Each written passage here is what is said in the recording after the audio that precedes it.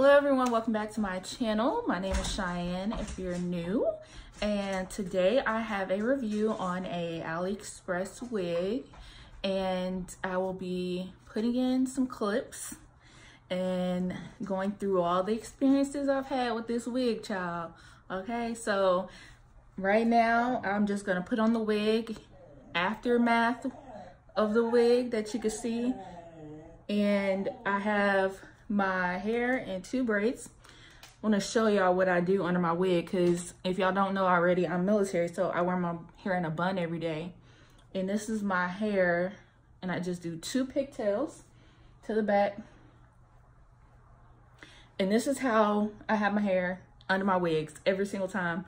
It's flat in the front, and doing it this way makes it flat in the back as well. And what I do is just pin the 2 tails of the braids up.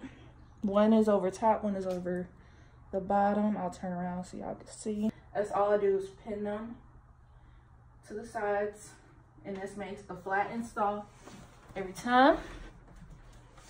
I'm getting tangled up in these cords, honey.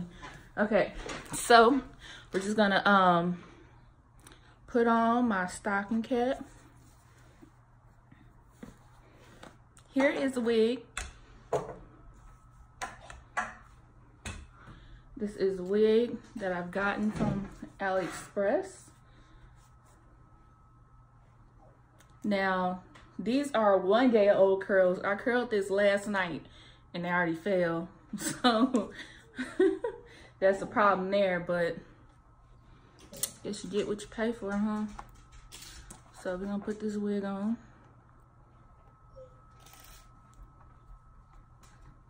If y'all hear any whimpering, that's my dog. She don't like when I'm talking to anyone on the phone, or she think I'm talking to somebody. She's so spoiled. Just want attention all the time. That's her. All right, so I haven't cut the lace off anything. I'm just gonna throw this wig on.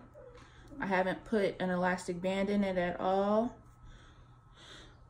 So here is the construction of the cap. Basic cap construction.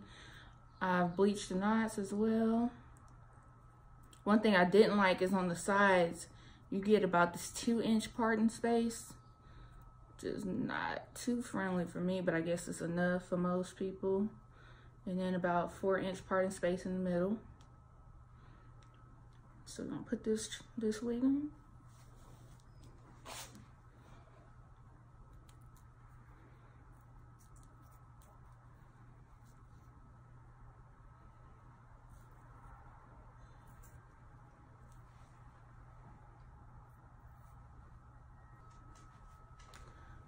So if you can see the hairline, I did tweeze the hairline. The roots were originally 1B black, and I colored the roots to the cinnamon brown color, and I toned the blonde because it was 1B27, and I toned it. This is a flat iron I used to make these curls. It's a Solio flat iron. Got it from one of the sellers in the middle of the Galleria one day. It's a really great flat iron. But what we're gonna do is I'm gonna insert a video from start to finish of how I've achieved this wig color and this wig style.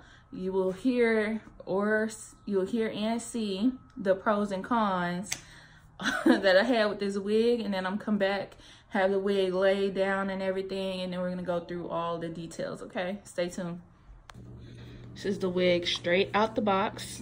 I don't like that it came with a part already sort of in there, because I'm not really a big middle part chick.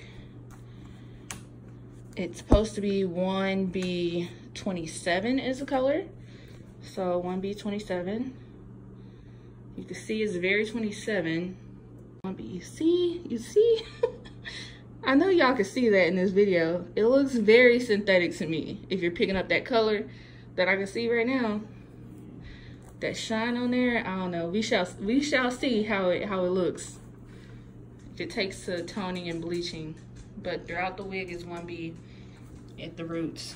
So we're gonna bleach the roots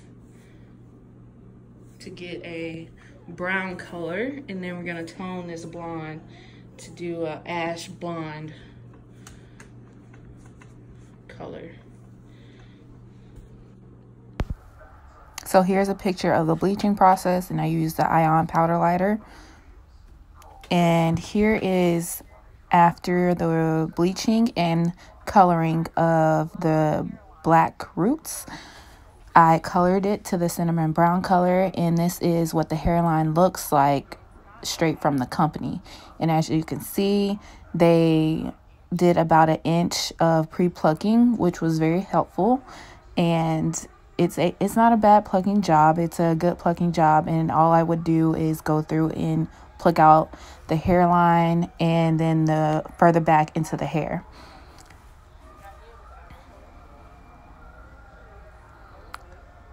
So right here is video for you to see the back of the wig. This is the brown coloring throughout the wig.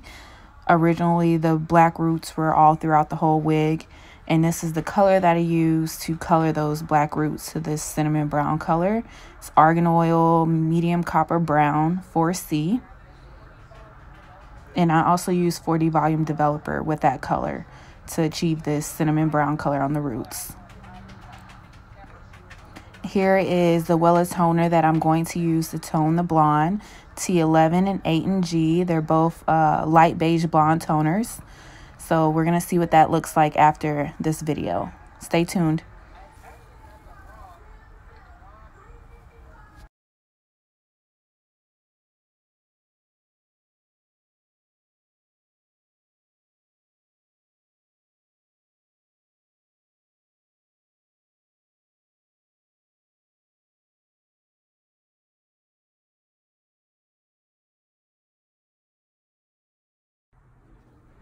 Okay, I'm back, and I have put on the wig. I have cut off the lace, laid it a little bit. I didn't glue it down or anything. I cut out some baby hairs, as well as like some ear tab hair on each side. So I know where the baby hair and the ear tab hair is for when I actually do got to be glued down, because I don't really glue or put down my wig like that, because I don't wear wigs like that. If y'all know, I'm military, so I wear my hair in a bun every day. Only time I put on a wig really is if I'm going somewhere or on the weekend, so that's why I don't really tack down my wig. But with this wig, I don't want to move up the front, but you can see it's not tacked down at all. But it is on there, you guys. So what I did was I scooted push back the wig cap, and then I put on the wig grip band that pretty much was going around last year before, that everybody bought. I put the wig grip band on, and I don't know if you guys could see it or not, but that's where it is. And that's all I put on. And this wig is snug, and I took the 2 straps in the back that comes on the wig as usual. I put them very close to the middle. It's probably like the second to last little gap in the middle. That's what I put the straps on.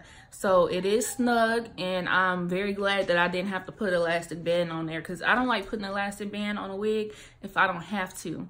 So if you've been watching and you've seen the videos previously in this video that went through me unboxing the wig, the issues that I was foreseeing that was gonna happen with this wig, we're gonna go over all of that stuff, and we're gonna talk about the pros and the cons of this wig right now.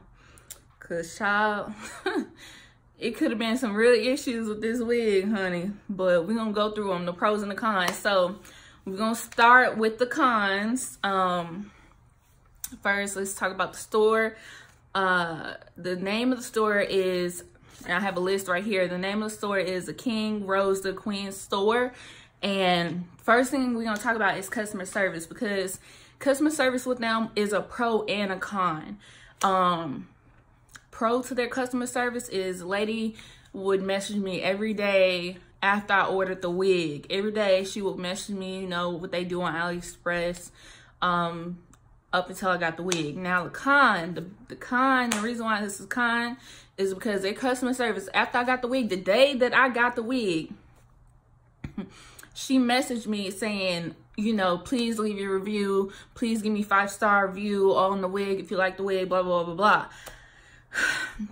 Honey, I'm not gonna do no review on no wig, no product, no nothing that I buy with my money if I haven't tested it out, if I haven't wore it. Like, that's not gonna happen. Don't hit me up the same day that I got the wig. You know I got the wig because tracking said delivered, and I got the wig in the mail that same day. So don't message me that same day saying, please leave review. And another thing was, she was like, okay, please leave 5-star review. If you leave 5-star review, my boss will let us all leave early tonight.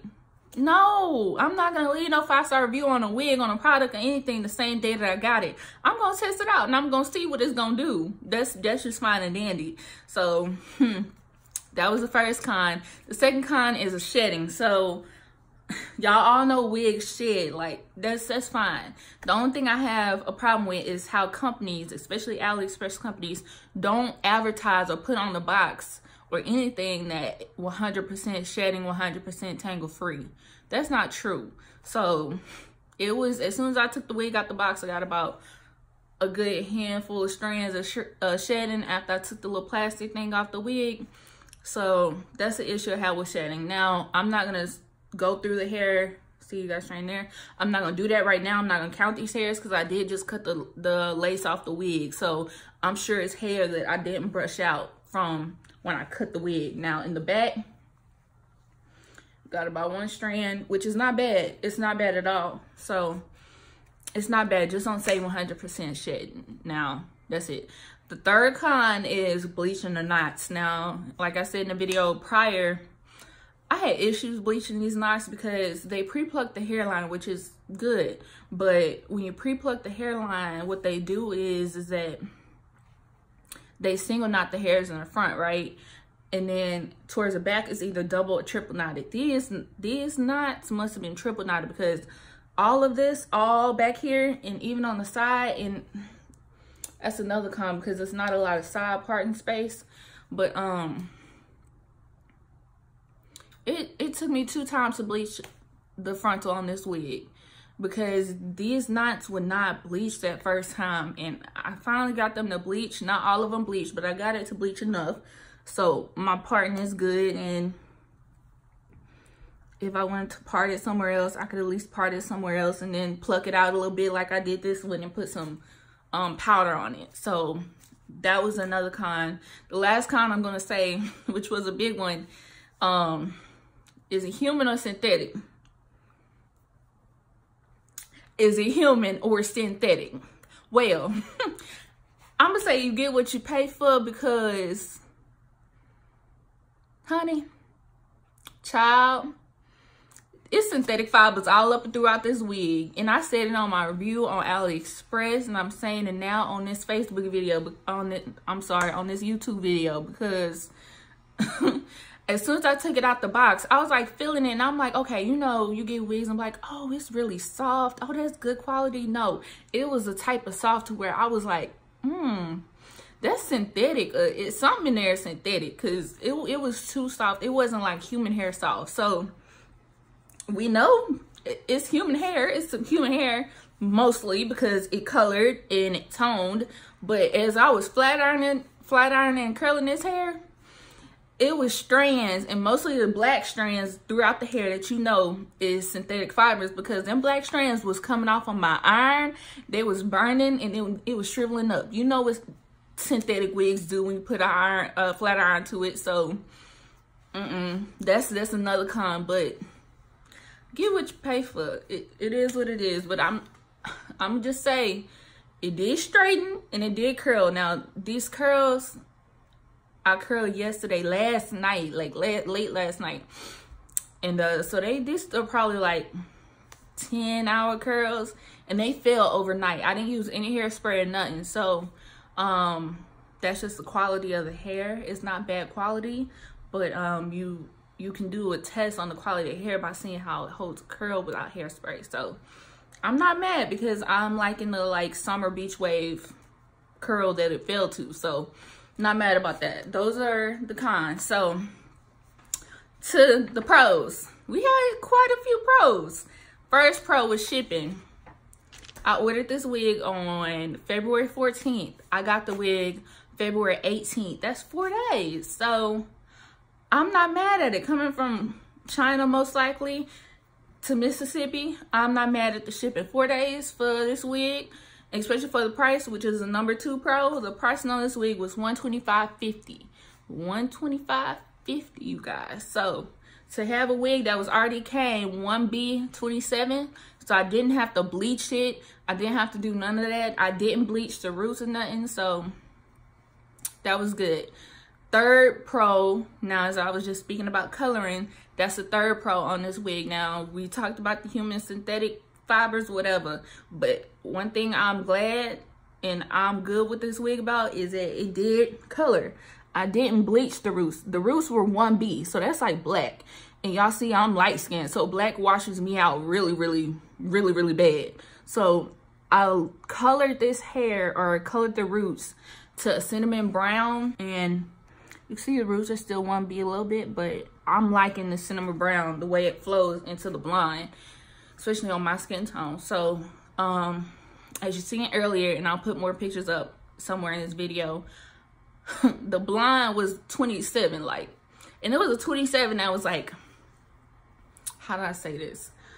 Not copper, but like a orange. It was like an orange 27, like an orange color. So the fact that I was able to tone the blonde, I'm happy with.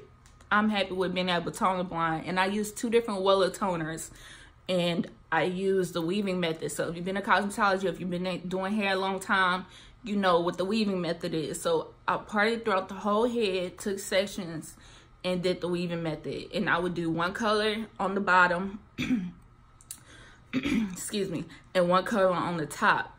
And then next to it, I would flip it. So that's how I got the different dimensions and highlights throughout the hair, which I'm very pleased with.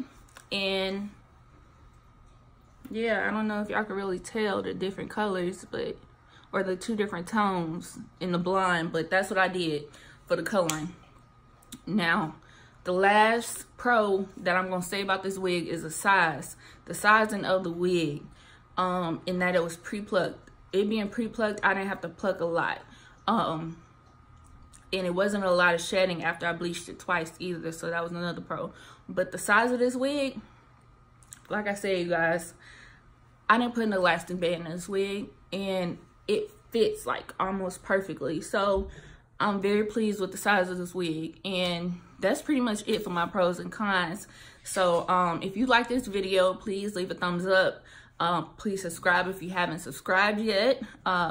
Please click the bell button if you want notifications on whenever I post a video. And if you have any questions or comments, concerns, please put in the comments down below. If you didn't like this video, please let me know why you didn't like this video. If you have any advice, tips, tricks, let me know. If you want me to do a video on toning and coloring, let me know. I can do a video on that, and I'll leave all the details on the wig in the description box below. So y'all stay tuned for the next video. I'm out.